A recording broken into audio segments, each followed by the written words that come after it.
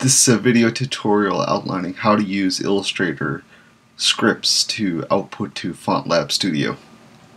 First, unzip the font generator zip file and open up the folder.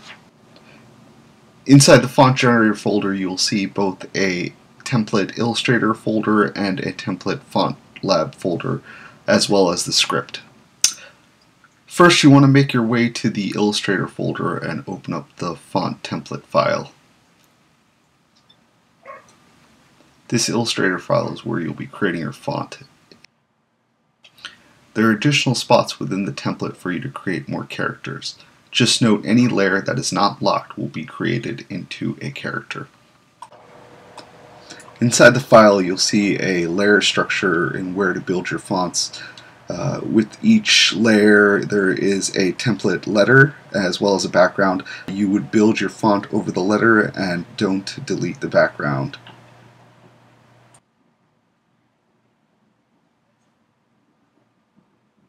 Also, in the folder there is a FontLab Studio file where you would be pasting your fonts in as well. It also corresponds with the Illustrator sizing. Once you have the font completed using the template, you want to open up the script and let it do its magic.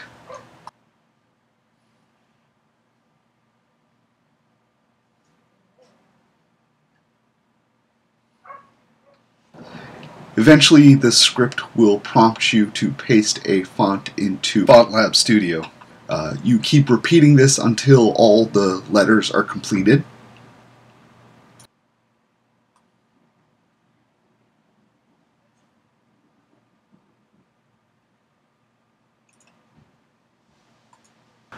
Once completed, you will have a fully built font that's properly spaced inside of FontLab, and you can export it to your liking.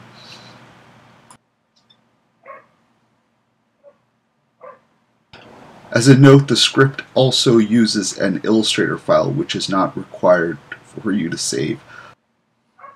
That wraps up the tutorial on how to use the script to create a font with Illustrator. Hopefully this will save someone a lot of production time. I know it has for me.